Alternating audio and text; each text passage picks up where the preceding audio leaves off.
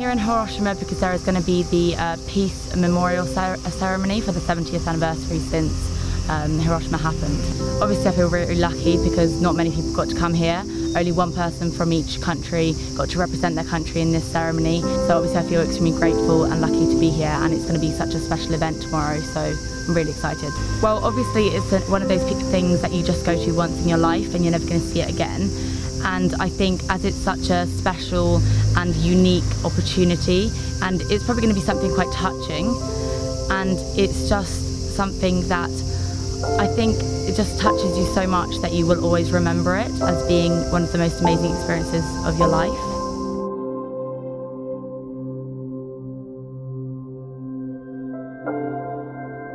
So right now we're about to get on the buses to go to Hiroshima because at the moment we are not right in the centre.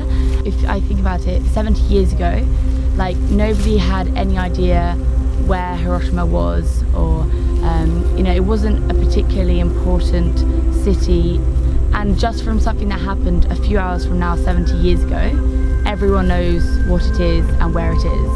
And I think that how a place can change in so little time just because of one thing, this thing has made the city famous.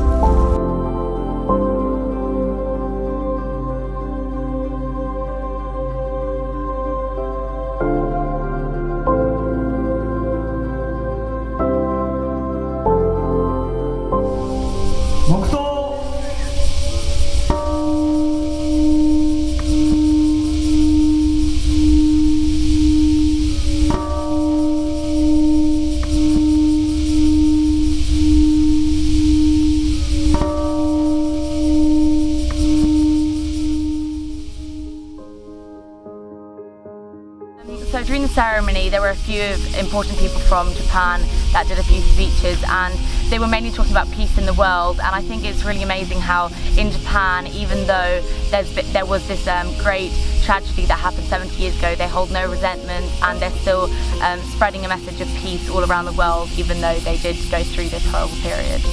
So it was a really great experience. I really liked it as there were lots of different things that we did. We didn't just do the ceremony, we also got to go to the children's ceremony for the paper cranes, and we got to see some of the Japanese culture afterwards as well. My favourite thing out of all of them was definitely the paper cranes one for the children, because it was a lot more personal, and we got to actually hang up some paper cranes on the in the little museum they have behind the statue, and there were all the scouts from Hiroshima as well, so it was really great to just mix all the scouts from the Jamboree, so around the world, and scouts from Hiroshima. I think that as it was only a close group of, even though there were lots of us, there was only a close group of people, and we kind of, even though we didn't all know each other, but we have this thing in common which is scouting, and it just felt a lot more like they were actually talking to us more than just talking to like the world and everyone that was there. And it was really interesting, and the people that spoke, some of the young people spoke as well from the Scouts, so I really liked it. You need to go towards everything with peace, like even though sometimes it's hard to be happy and be like, okay, I forgive you for everything, but if we, like someone said at the ceremony yesterday, like we start peace, so like if we are peaceful then peace will be created. So obviously like peace comes from us. If we're not all peaceful, then there isn't going to be peace in the world.